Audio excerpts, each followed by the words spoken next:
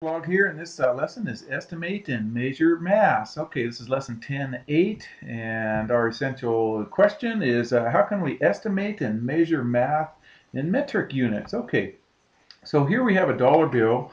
George has a dollar bill in his pocket. So should George measure the mass of the dollar bill in grams or kilograms? Well, a gram, you guys, and it's abbreviated with the letter G, is the basic metric unit for measuring mass, or the amount of matter that an object weighs, okay? Uh, but mass can also be measured by using a metric unit which is called kilograms, which is kg, okay? So should we measure it in grams or kilograms? All right, so a small paper clip has the mass of about 1 gram. Okay, so you know, everybody has small paper clips either in their teacher's desk or maybe your student desk at school. If you have 1,000 of them, a box of 1,000 paper clips, that measures the mass of about 1 kilogram. Okay, so I think that the mass of the dollar bill, what do you think it's closer to, the 1,000 paper clips or one paper clip? Well, I think it's probably closer to a small paper clip than it is to 1,000 box of paper clips. So since the paper clip was 1 gram, then George should measure the mass of the dollar bill in grams. Okay, easy enough. So here's some items that weigh about 1 gram. Okay, well, a small paper clip, we discussed that, weighs about 1 gram. Also, a dollar bill weighs about 1 gram. We talked about that.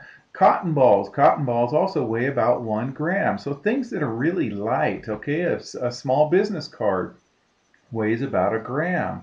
Okay, maybe a dime. A dime also weighs about 1 gram.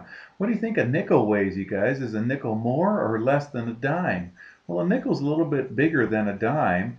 Nickel weighs about 5 grams, you guys. It's not quite a kilogram, okay? So items that weigh a kilogram, well, you know, the box of 1,000 paper clips has the mass of about a kilogram, so it weighs about as much as a kilogram does.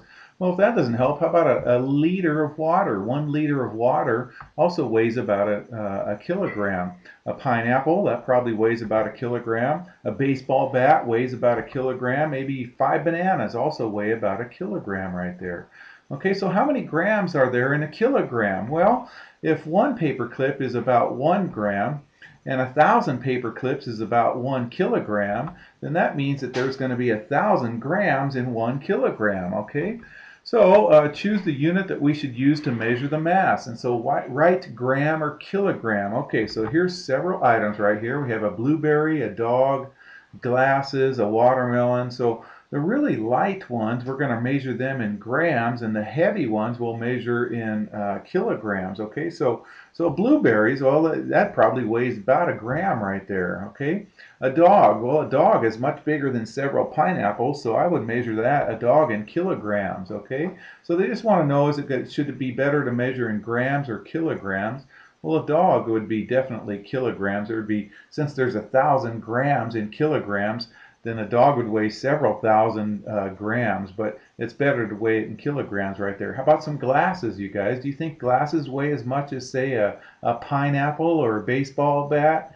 I don't think so. So since it doesn't weigh as much as a kilogram, which is a pineapple or 5 bananas, you guys, this is much lighter. I would weigh this in grams. It would be more than 1 gram. It would be several grams, but if it doesn't weigh quite a kilogram, then measure it in grams. How about a watermelon? Do you think a watermelon weighs about as much as a pineapple or 5 bananas? I would think so. So I would measure that in kilograms right there. All right, you guys, take care.